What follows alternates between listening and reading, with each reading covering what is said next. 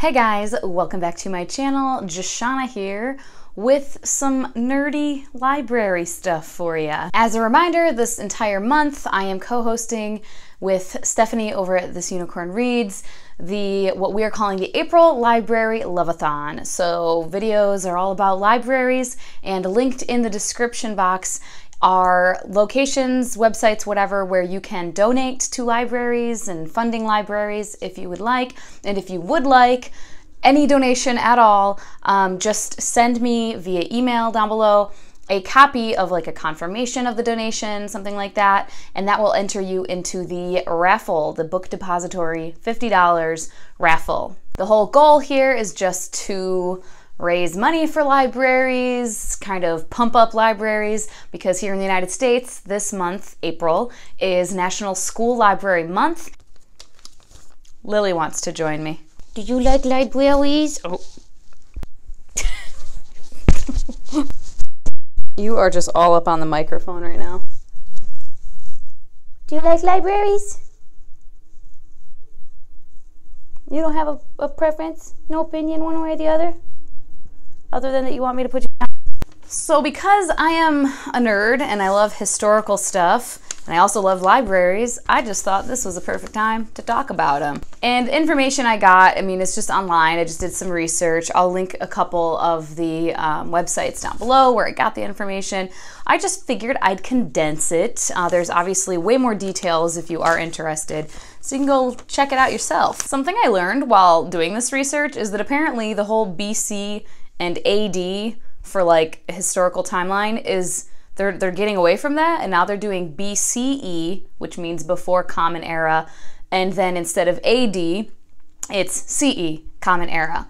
So I'm gonna try to stick to that. The oldest known library was in place, whatever, sometime after the 7th century BCE, which would be from 700 to 601 BCE. So BCE it counted down to 0, and then the Common Era, CE, starts at 0 going up. So whatever. And it was an Assyrian ruler, definitely don't know if I'm pronouncing this correctly, Ashurbanipal, and it was located in Nineveh, which is modern day Iraq, and it was about 30,000 tablets, because there was no paper at the time, no scrolls even, so it was literally just all chiseled on these tablets.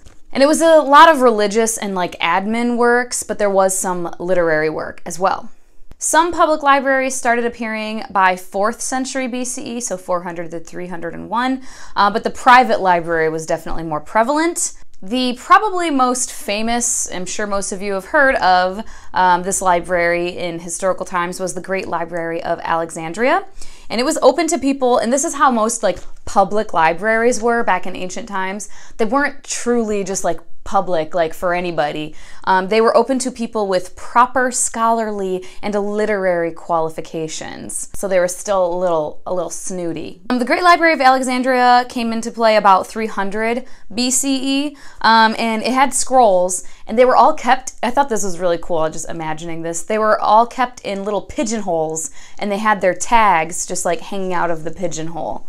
Now, with the fall of the Library of Alexandria, there isn't any kind of concrete, like, this is what happened. A lot of things have been lost throughout history. Some people think, there's a lot of theories, nobody really knows, but some people think it was all one big fire that happened when there was a battle in the bay, that the ships caught fire somehow, however, I don't remember how, and then that it transferred over into the city and the library caught on fire. While other people believe it was a multitude of fires over time, just breaking down certain parts until like pretty much the whole library was gone, plus at least one earthquake also helping to destroy the library over time. Before it was pretty much all destroyed though, Julius Caesar occupied Alexandria in 48 BCE, and Cleopatra had him ship tens of thousands of the books or scrolls to Rome. So a lot of them were transferred there because she wanted them there, I guess. I don't know. So then over in Rome, initially they also had a bunch of private collections, as most places did, but they were starting to acquire more and more works by way of conquest and war. And Caesar actually wanted a public library in Rome. He was working on getting that funded, but then he died, you know. He was a little bit murdered. So that didn't happen under his rule or leadership, but one of his biggest supporters, one of his lieutenants, was Asinus Polio, and he ended up getting the funds to make it happen. And they had Greek and Latin sections, and so you would go to the outer sections of the library, get whatever works you were working on, and then in the center they had a bunch of tables and everything, and that's where you would do your work or research or study or whatever you were doing. Now, kind of a sidestep, not necessarily libraries, but just kind of a fun fact, fun historical fact, at least I think so. Chinese printing and papermaking 100% predates Western development. They were way ahead of the game. And paper with legible Chinese writings, like the first papers found with legible Chinese writing, and this is not like the scrolls, it was a different process. But it has been dated to 8 BCE, and then it became widespread by the 3rd century CE, and then in the 8th century CE is when it expanded to the Islamic world and the process was refined further. We'll get into that in a minute. At the time of Augustus's death, in 14 CE, Rome had 3 public libraries. They were still a place for scholars. You had to have the proper literary or scholarly qualifications. Then with the fall of the Roman Empire, libraries also seemed kind of doomed because they were falling all over the place. But then monasteries came into play. Monks began collecting theological texts for their own private libraries in their monasteries. And then in 529 CE, Benedict put rules in place for a monastery in Monte Cassino regarding their reading practices. They were required to read for a certain number of hours, and I think it was actually like a schedule of like these specific hours every day they had to read. So the Benedictines, they were called, they created libraries, essentially this type of library, and scriptoriums, and they started sharing with other monasteries, which created the interlibrary loan. So then over in the Muslim world, by the 8th century CE, as I previously said, is when they first imported the craft of papermaking from China. First the Iranians and then Arabs. And the paper mill, they already had a paper mill at work in Baghdad in 1794 CE.